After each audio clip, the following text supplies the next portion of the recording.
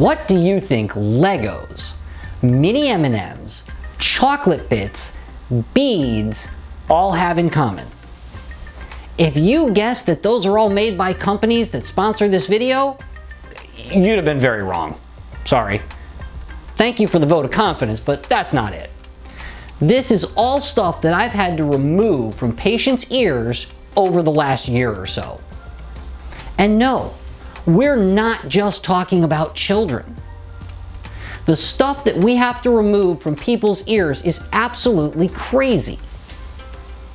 The Mini M&M, that one was an interesting adventure to remove. And yes, that was a young child.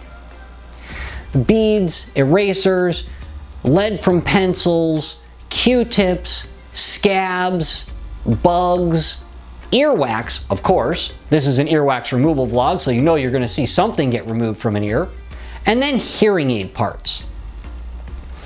In this video, I'm going to show you when we removed a dome from a hearing aid from a patient's ear. Now, at least this is supposed to be in the ear. Obviously, we don't want it to come detached from the hearing aid and just be floating loose in the ear canal. However, it happens. This is a material that is made to be in the body. That doesn't mean we want to leave it there for a long time. If left alone, what would happen is the patient would put their hearing aid back in, it would push that dome further down, it would eventually cause some irritation, collect some earwax, hold it in place, possibly cause irritation and even an infection, eventually.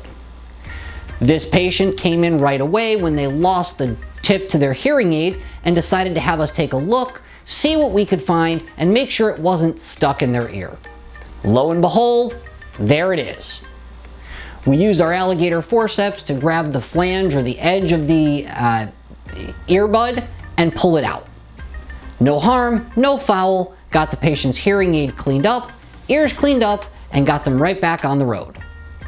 This is earwax removal vlog, or I guess in this case I should say, foreign body removal vlog, number 73. Thank you for watching. I'll see you in the next video.